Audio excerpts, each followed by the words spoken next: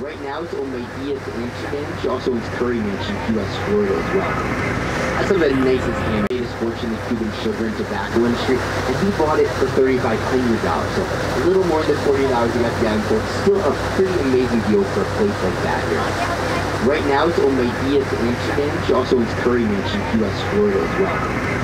From the 1920 to 33, it was a very unfortunate time in U.S. history. Prohibition, alcohol wasn't legal here. But if you look in the keyhole behind those guardrails of mine, you'll see those little keyholes, and you'll put lanterns in those at night. If the lanterns were on, well, the Canadians or the Americans on the Canadian side knew that it was actually safe to smuggle alcohol over here.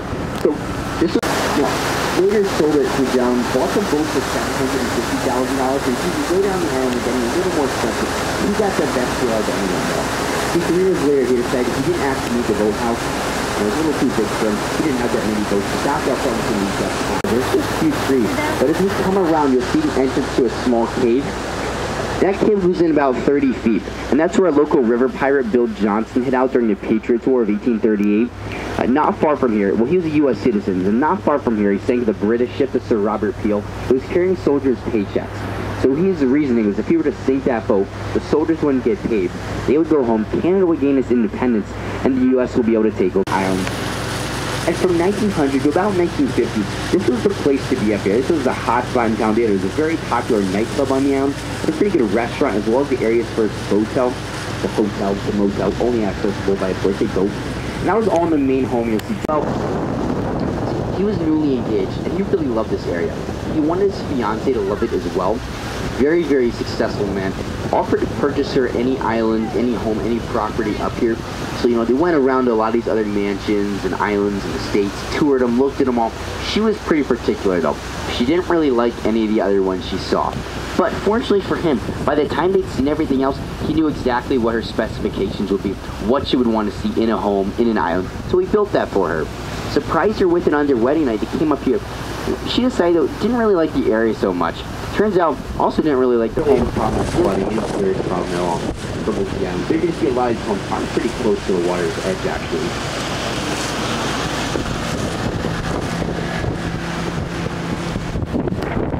Like those, it's actually illegal.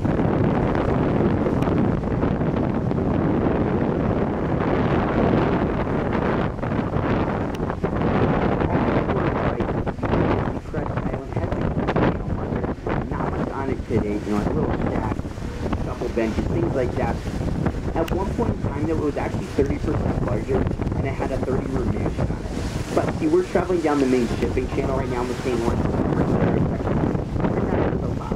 Right under us, right here we are now. It's still down there today, about 250 feet down. A lot of people wondering why it's still down there. It was a cargo ship, it was full of iron ore, but it was only worth about $1 million. Sounds like a lot of money. It is a lot of money, but about $6 billion in shipping comes through this year every year. We're right for a few seconds.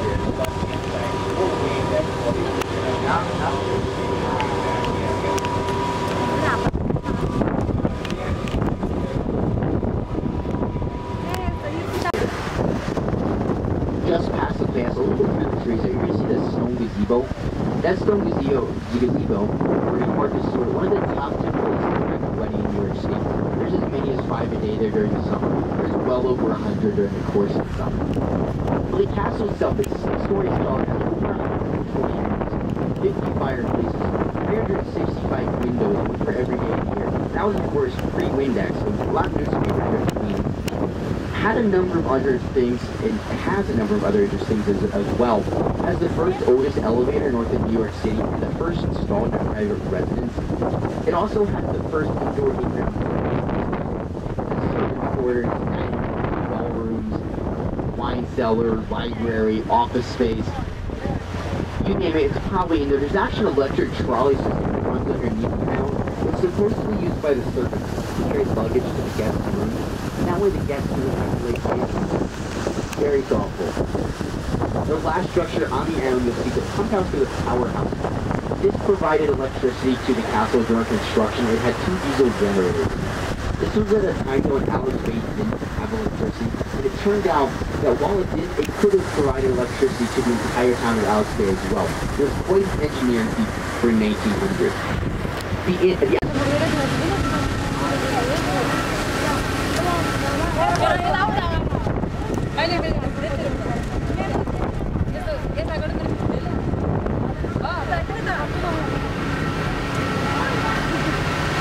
$4,000 of these boats come through in a season. See a redskin and a top.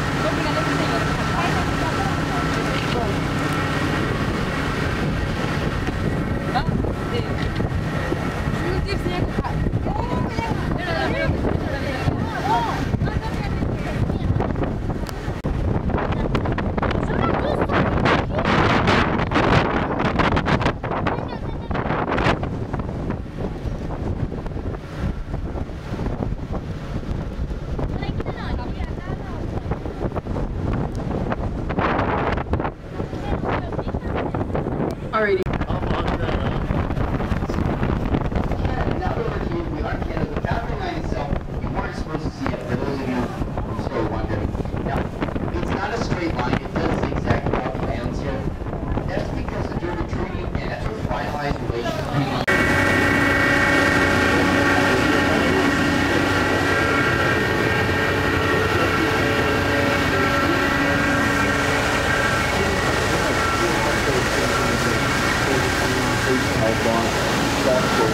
Golf is the only thing still running today. The rest of that island is now mostly private residences.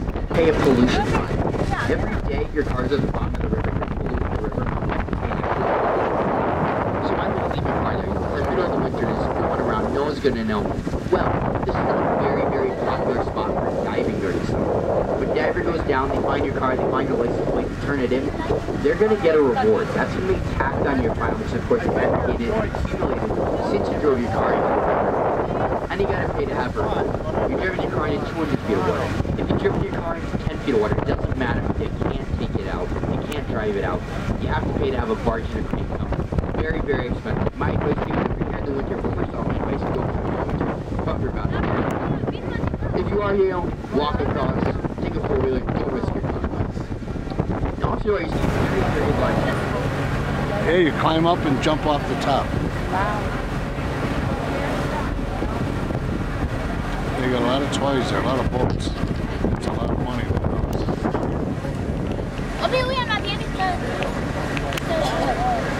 There's stairs.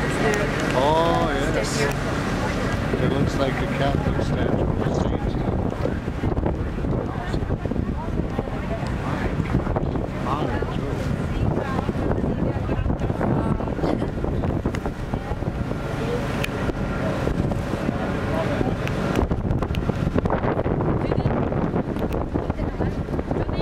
I wonder.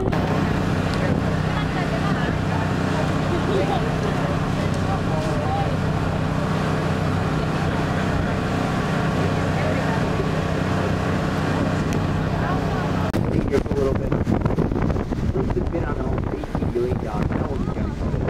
So he didn't end up buying it. Royal Paper, full $25 billion. Just to your right, the sea surveyors. I own still by the Wombax family.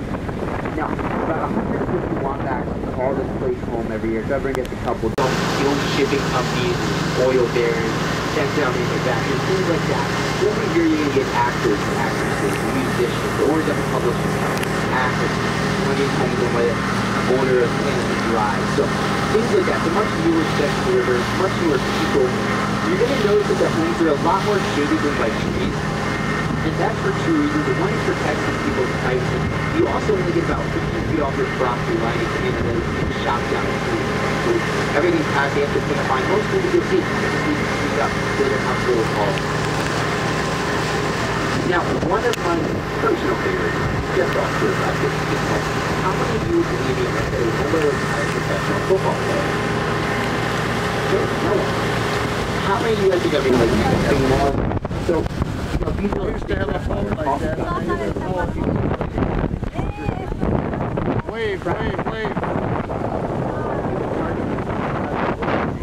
It's going to be hundreds of thousands of dollars.